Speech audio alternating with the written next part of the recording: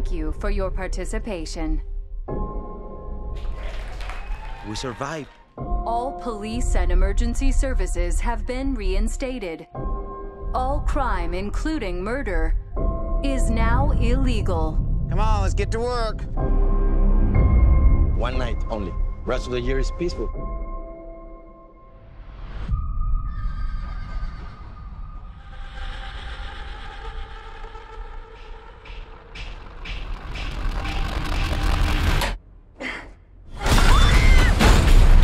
Help me! Help me! The purge is over, please! Jason, how are you doing today? Very good. How are you? I'm good. Where in the world am I talking to you from? I am in Brooklyn, New York. Oh, it looks nice and sunny there. Nice. Congratulations on the movie. Of course, I'm sure everyone's asking this, but why now? Why end The Purge now? Why decide it needs to come to an end?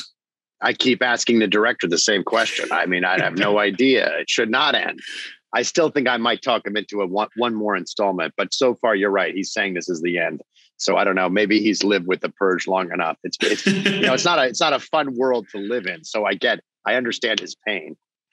No, like I know that it finished filming, I guess, around, I think it was February 2020. But it does feel like a reaction to what we saw in Washington in 2021, just the Congress building being taken over. And it's so bizarre that a film that finished almost a full year before that has still got these like crazy political ramifications. Is that something that you're, I guess, hyper or acutely aware of? Yeah, no, I'm very aware of it. It's amazing. James has done that like 3 or 4 times on these movies. He's somehow predicted the future. I don't know how he does it, but he's very good at kind of sensing the next big issue or crisis facing America. He's done that a bunch, and he did that with this movie too. Maybe he has a crystal ball in his office. I don't know how he does it.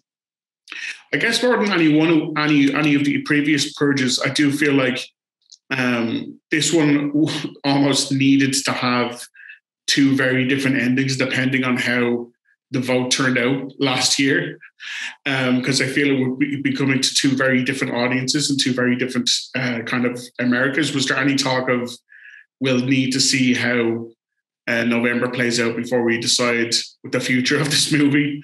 No, we never do that. We've never done that on any of the movies.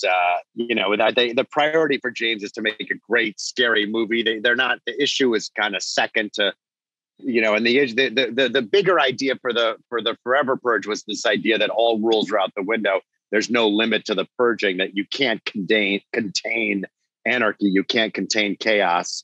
But I don't think we would never like redo a purge movie based on current events. That's fair enough. Again, because it is so topical, and you have become kind of quintessentially like the front man for Hollywood horror at the moment. Like your CV, both past and coming up, is just so massively impressive. But I'm curious, considering the last year and a half that we've had, have you been inundated with pandemic-esque horrors?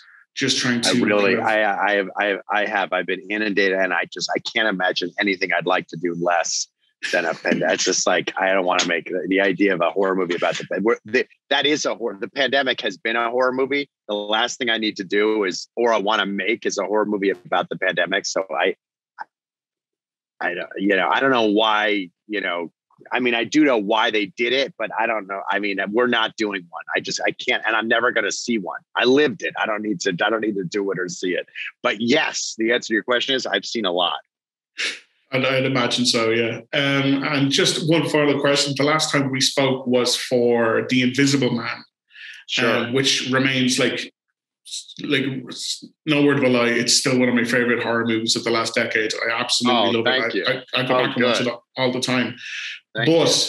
Just looking forward, I have to ask about your take on The Wolfman, because it's reuniting with Invisible Man director.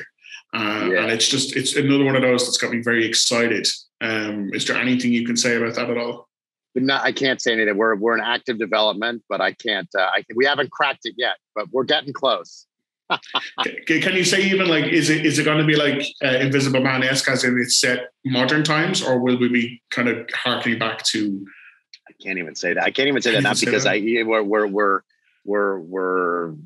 you know, we don't. I don't. There's no answer, so I can't say it. Fair enough. I thought I'd try anyway. Thank you so much, Jason. All right, thank you. Mexico is opening its borders for the next 6 hours. Let's go.